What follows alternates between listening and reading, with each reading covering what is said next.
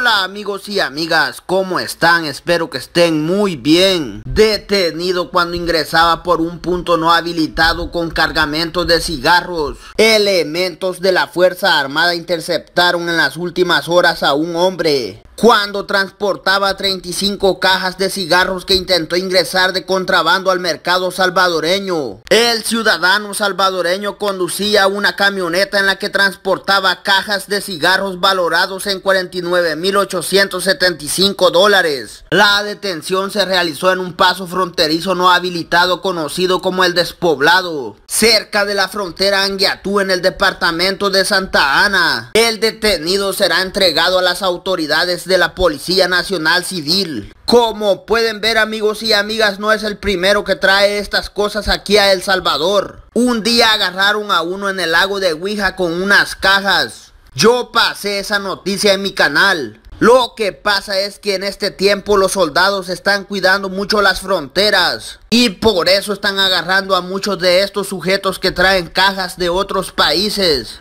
para venir a venderlas aquí a El Salvador. Voy a pasar a otra noticia. Pandillero lesionado tras tiroteo en colonia La Campanera, Soyapango. Un pandillero resultó lesionado tras enfrentarse a tiros con agentes de la Policía Nacional Civil en la colonia La Campanera, en el municipio de Soyapango, al oriente del departamento de San Salvador. El intercambio de disparos se registró luego que los delincuentes armados abrieran fuego contra policías cuando patrullaban en la zona. Del enfrentamiento armado, uno de los delincuentes resultó lesionado, por lo que fue trasladado a un centro asistencial. Tras el hecho le incautaron un arma de fuego. Por otro lado, anoche en el cantón El Ángel del municipio de Teotepeque, departamento de la Libertad, un pandillero murió y otro fue capturado tras intercambio de disparos con la policía. Como ya saben, la policía anda buscando a estos pandilleros por todos lados, porque el presidente Nayib Bukele les ha dado órdenes. Y es por eso que están pasando estas cosas, porque los policías se meten a los montes donde sea a buscarlos.